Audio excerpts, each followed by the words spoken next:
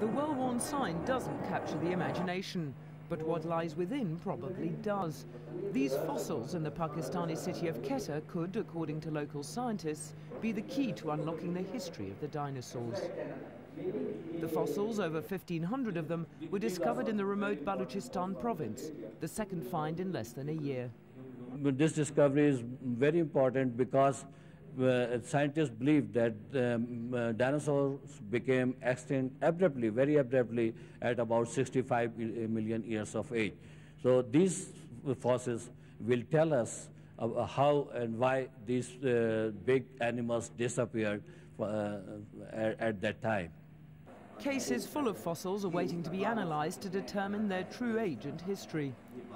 It's hoped they'll help answer many questions about the extinction of dinosaurs. The fossils are soon to be shipped for tests. We don't have an expert on these fossils in Pakistan, so we will have to send them to Michigan this time.